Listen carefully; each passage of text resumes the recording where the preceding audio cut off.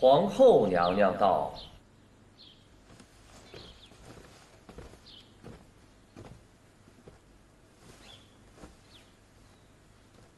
臣妾请皇后娘娘万安。起来吧。谢皇后娘娘。坐吧。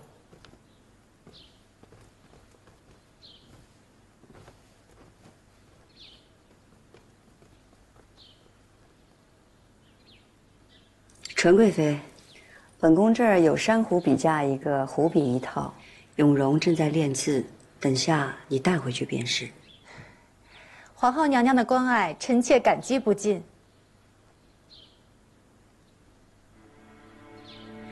嘉嫔今日为贺皇后娘娘正位中宫之喜，打扮的可真是娇艳啊！臣妾等侍奉皇后娘娘，穿戴再好，也只是博皇后娘娘一笑罢了。今儿嘉嫔穿这么身鲜艳衣裳，难道也是讨皇后娘娘欢喜吗？令嫔一心只想讨好皇后，可本宫心里只惦记着皇上说过，喜欢本宫穿红色。皇后娘娘不会怪臣妾吧？本宫与皇上一体同心，嘉嫔惦记着皇上，等同于惦记着本宫。皇后娘娘是新后，可这翊坤宫是旧殿，意为辅佐之意，指辅佐中宫坤宁。如今您都是中宫之主了，怎么还住着辅佐之殿呢？嘉嫔身在嫔位，却有胸怀六宫之心啊。皇后便是皇后，是名正言顺的六宫之主，不管住在哪里，都是皇上的正妻。虽说都是正妻，但这续娶与嫡妻总是不一样的。对了，纯贵妃，你是汉军旗出身，你自然记得民间有这样一种说法，是叫续弦，还是填房来着？嘉嫔这话实在是太刻薄了。刻薄归刻薄，说的却是真话。嘉嫔说的是真话，本宫确为继后。只是嘉嫔也需明白，无论是你说的续弦还是填房，如今是谁坐在后位上才是最要紧的。嘉嫔未曾做过后位，想来也是不大会明白的。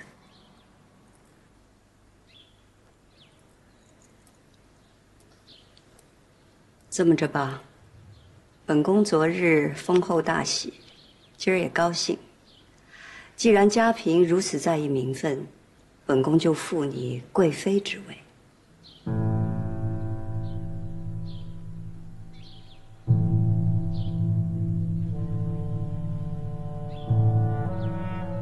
不是皇上的意思，后宫之事由本宫做主。嘉贵妃，还不赶快起身谢皇后娘娘的恩典？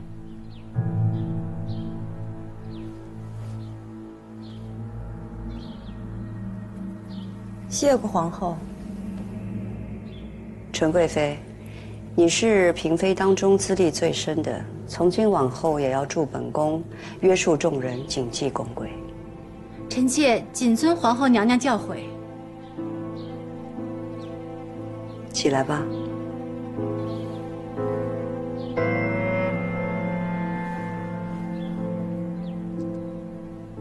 容佩，在。去把本宫赏赐给纯贵妃和嘉贵妃的耳坠呈上来。是。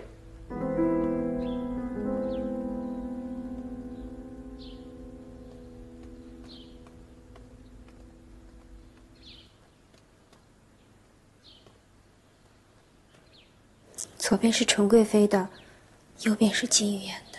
好，皇后娘娘留你在，是为了让你好好看着。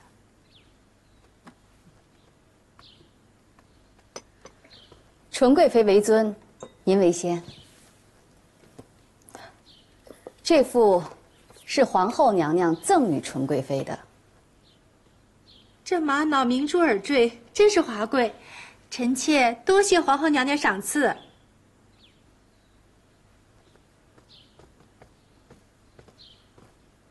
这一副是皇后娘娘赏嘉贵妃的，这是红玉髓的耳坠。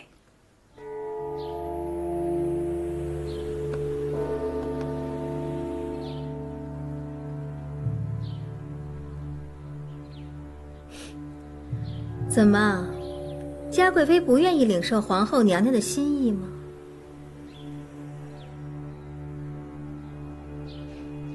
皇后娘娘赏赐的耳坠，臣妾即刻便戴上，以表敬重。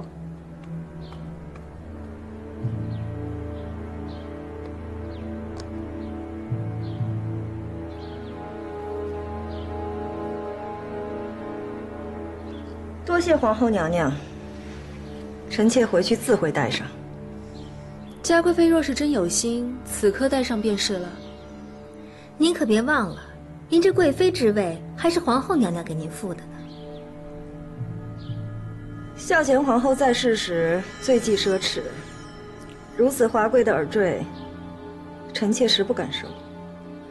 红玉髓不如玛瑙珍贵，那是因为纯贵妃资历深厚，儿女双全，地位该在嘉贵妃之上。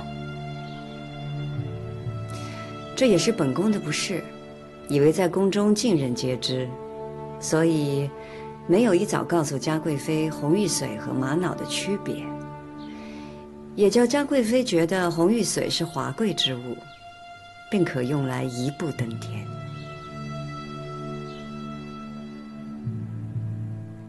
我们蒙汉女子哪里会分不清玛瑙和红玉髓呀？就连妹妹出身寒微，也知道这个。我分得清玛瑙和红玉髓，不需要你来提点。皇后娘娘的用意，臣妾明白。你明白吗？你明白什么是对错，什么是是非，什么是安分守己吗？本宫赐你这对红玉髓耳坠，就是要时刻提醒你，不要生事惹祸，辜负了本宫的深意。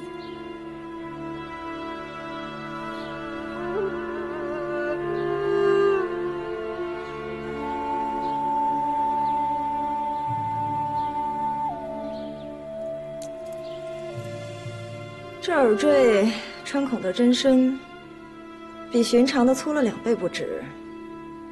臣妾的耳洞太细，穿不过去。戴耳坠原不用劳碌嘉贵妃，穿不穿得进是奴婢的本事，肯不肯让奴婢穿，便是嘉贵妃自己的心意。贵妃复位来之不易，妹妹可别轻易又丢了。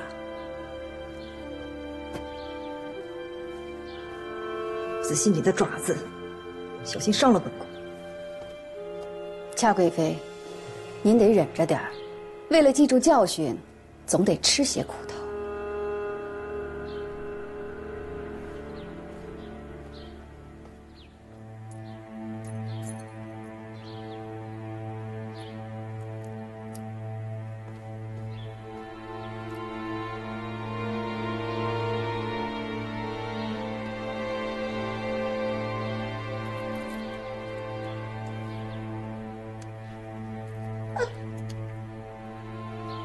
疼死本宫了！你的手爪子是什么做的？手爪子？嘉贵妃当初把索溪送到慎刑司，自己是没做什么，可慎刑司那些奴才，不就是嘉贵妃您的手爪子吗？您的手爪子随不随您的心，奴婢不知道。可是现在，奴婢的手爪子不听奴婢使唤了，非要钻您的耳朵，您说怎么办？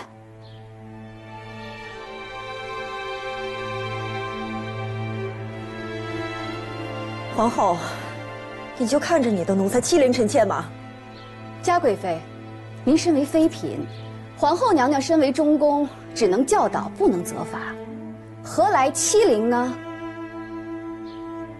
皇后，所幸的腿坏了，是慎刑司的人下手太重，皇上也责罚过臣妾了，如今连皇上都不计较了，您还要怪臣妾吗？本宫与皇上一体同心，这是赏赐，不是惩罚。皇后是拿着赏赐之名来报自己的私仇，嘉贵妃可别会错了意。臣妾不服。本宫是皇后，坐在了你最想坐的凤位上，所以对你赏也是罚，罚也是赏。就像皇上对御史逼死发妻的那位王爷是一样的。就算是王爷做错了，皇上也责罚过了，轮不到后宫夫人来说三道四。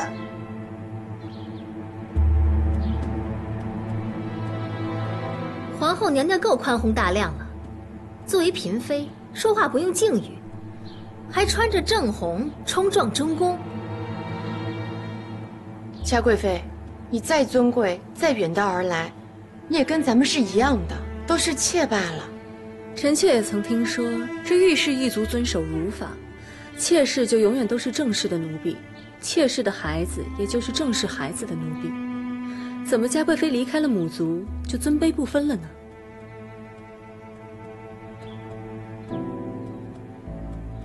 本宫只想提醒你，你的一切错处都干系到你，还有你的2位皇子。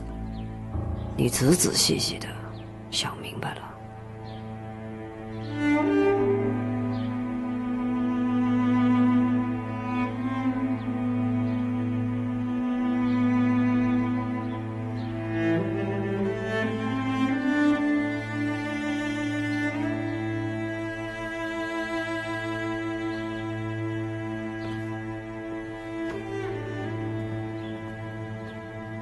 嘉贵妃，您别再挣扎乱动了，否则就是您自己不小心伤的耳朵。再说了，您规规矩矩一些，奴婢很快就给您带上了，您也少受些罪。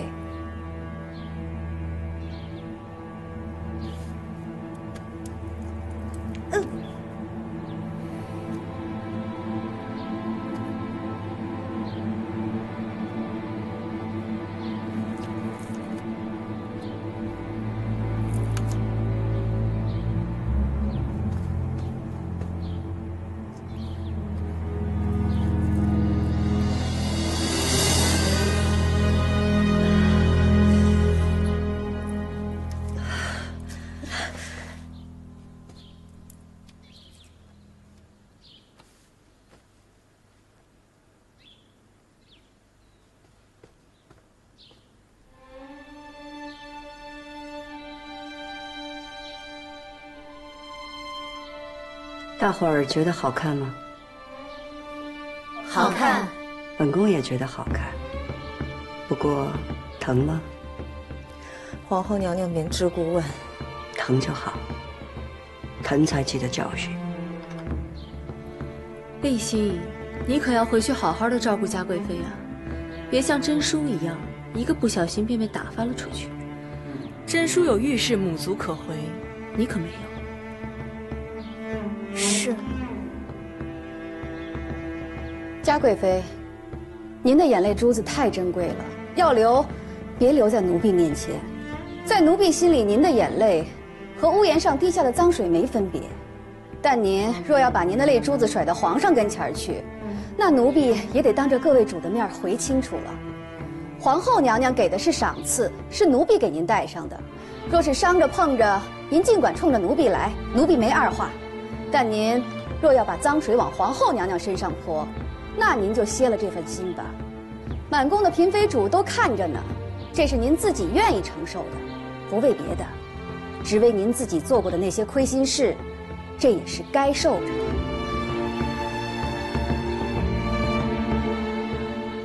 臣妾等眼见耳闻，绝非皇后娘娘之责。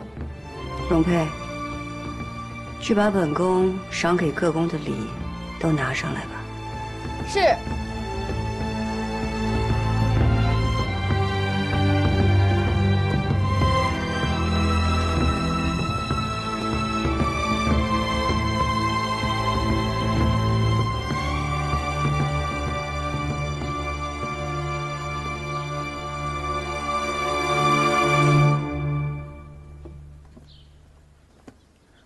主忍一忍，奴婢替您摘了它吧。别摘了。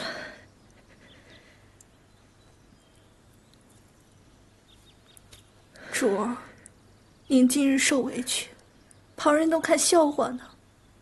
奴婢替您摘了它吧。张王败寇，他羞辱我也便罢了，他竟然平白无故的提起王爷，王爷也是他被提的。不成，我要带着这个去见皇上，我绝不允许他在皇上面前对王爷说三道四。今日皇后娘娘只是训导你，动手的是容佩，皇上要怪也是怪不到皇后娘娘头上的。我咽不下这口气。珠儿，